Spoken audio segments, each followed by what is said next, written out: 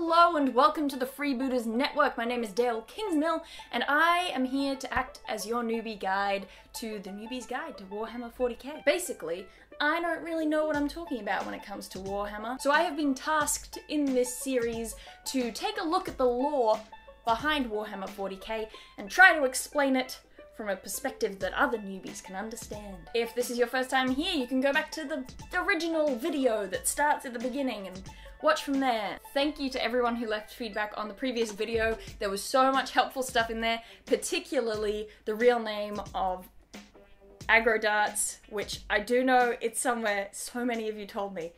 It's something to do with nails. I'm gonna get it.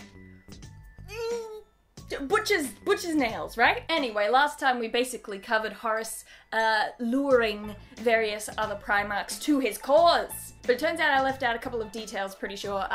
Conrad Kurz ended up joining Horus's cause because he was going to face disciplinary action because he did a bunch of, like, violent stuff or something. Alfarius, it looks like he joined the heresy side of things, mostly because he'd been on the receiving end of a prophecy which said that if Horus won, it would lead to the ultimate downfall of the Chaos Gods. Who knows what Alfarius's motives truly are? Perturabo actually took a really long time to change sides because he was on like a super impossible campaign.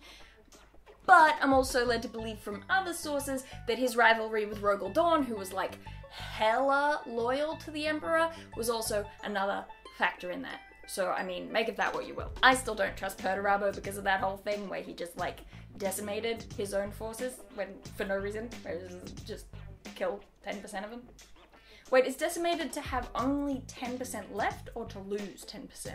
But hey, we know who's on Horus's side now, but let's cover some of the peeps sticking with the Emperor, huh? How about that? So specifically, Horus knew that a bunch of his brothers were going to be way too loyal, so he tried to send as many of them as far away from Terra as he could before things went to hell. Among those were, oh no, what's his name? Sanguinius from the Blood Angels, because sanguine, blood. Rowboat and his Ultramarines, and Lionel Johnson from the Dark Angels, right? Apparently, the Blood Angels were sent to the Cygnus region, the Cygnus cluster.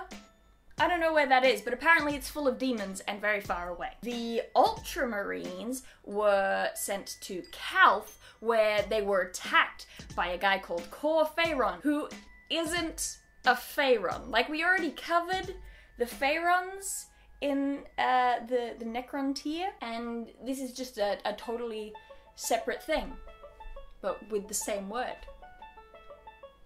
Why this game trying to confuse me? And he had a bunch of cultists attacked the Ultramarines, so they were keeping them busy. And then Lionel Johnson and the Dark Angels had a bunch to deal with as well, because there was like a rebellion on Caliban, which was Lionel Johnson's home planet. So basically, they were all ordered to go to very far-flung parts of the universe and given a bunch of stuff to keep them busy, because Horus didn't want to take no risks. The Imperial Fists, who are Rogel Dawn's peeps, his chapter, and the White Scars, who are with Jagatai Khan, gotta go fast, they were all stationed way too close to Terra for Horus to, like, try to sneakily get them out of the way without raising suspicion, so he just kind of let them be there. And you know what? He kind of deep down thought that Jagatai Khan would be on his side, which was a mistake. Then Horus tries to get Fulgrim to get Ferrus Manus on side, which doesn't work, because even though Fulgrim was best friends with Ferrus Manus was like,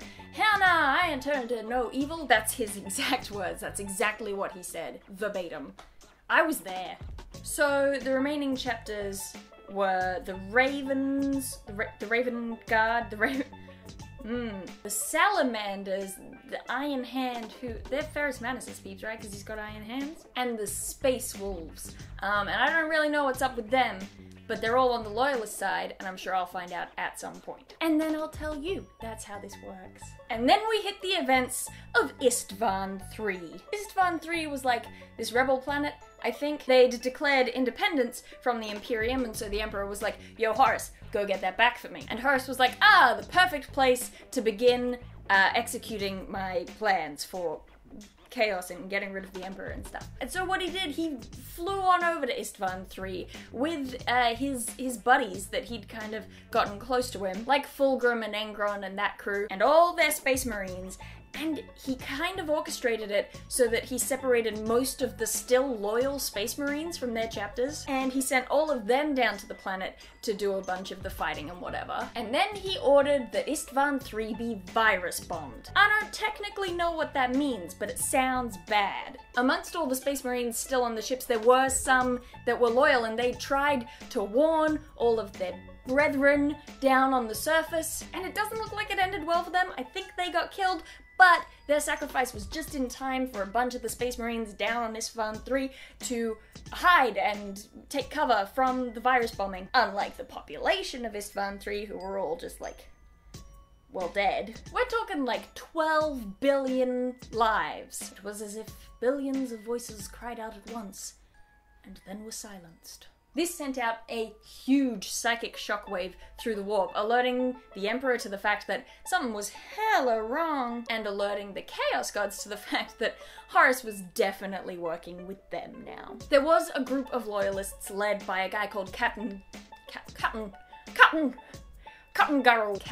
Garrow, who was from the Death Guard, and they actually managed to escape the fleet that had been orbiting around Isstvan III on this dinky little damaged ship called the Eisenstein, which is super cool. And so I'm super excited to hear more about that, and we'll catch up on them next time, maybe, probably. But for now, let's check in. I'm really, my words. Let's check in on Angron, who, having discovered that the virus bombing, oh boy, had not been completely 100% successful in killing everyone on the planet, all them Space Marines. Finding that out, he flew into a rage.